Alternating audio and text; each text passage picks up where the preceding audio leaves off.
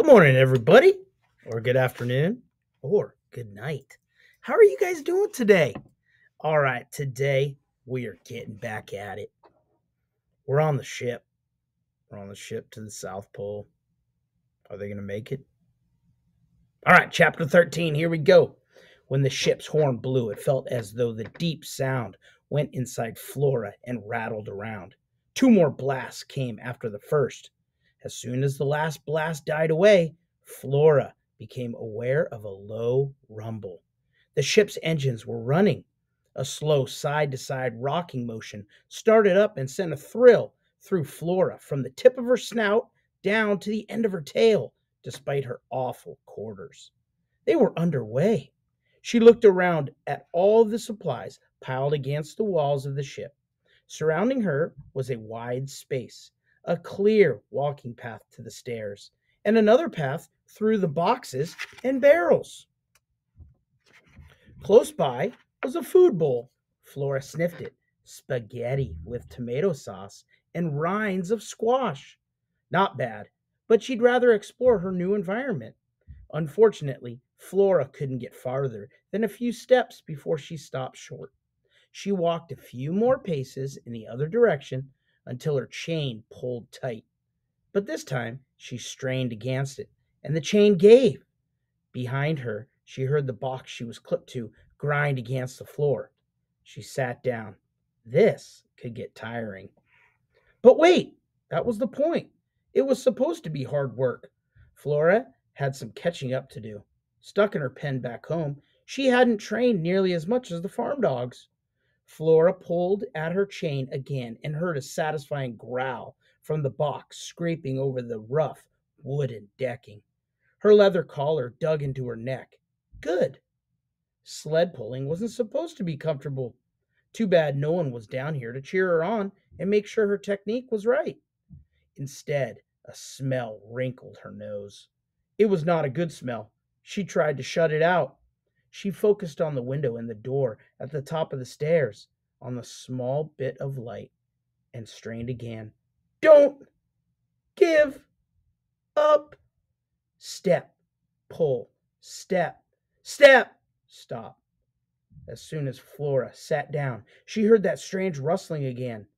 Anybody there? She asked. Another rustle, or maybe it was more like scratching, came from behind a box. So did more of that bad smell. Flora shivered. But this was no time to be afraid like little Alfred.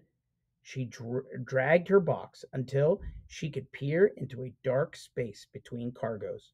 The floor almost seemed to be moving, as if it were alive. Flora looked longingly at the stairs, and when she turned back, yikes! She hopped backwards. A big, greasy rat with long, wiry whiskers and a bald patch between his ears had stepped out from behind a box and was sniffing in Flora's direction. Flora tried to be brave. She tried to remember her rat hunting moves, but suddenly attacking a crumpled paper bag or a dried orange peel didn't seem like enough training. As she watched him creep closer, she worked hard to stop shaking so her chain wouldn't rattle. Then he stood on his hind legs and opened his mouth, showing off his impressive, sharp, yellow teeth. He snapped his mouth shut. Then he oozed in the direction of her food bowl. Flora scrambled as far as possible and sank to her stomach. She could see him slip over the bowl's edge and paddle around while searching out the best morsels. Evidently, he did not care that his fur was becoming soggy with tomato sauce or that this was not his food. In a moment, he was joined by two mean-looking buddies. Chewing and slurping were the only sounds. Flora imagined an ocean of rats watching from the shadows. She hid her face between her hooves. Once the food in Flora's bowl had been eaten, the rats disappeared. That was good. The light at the top of the stairs was dimming. Night was coming.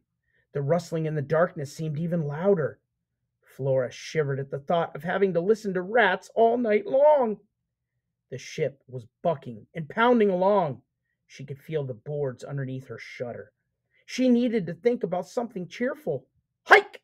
she whispered to herself, and brought the pictures to mind. The snow was a glittering blanket. Across the folds of white raced Flora the sled pig.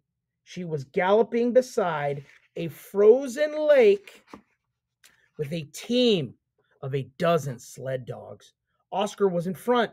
At the end of the line was the sled, brightly painted in a festive blue, with white stars for decoration. Onward, called Oscar.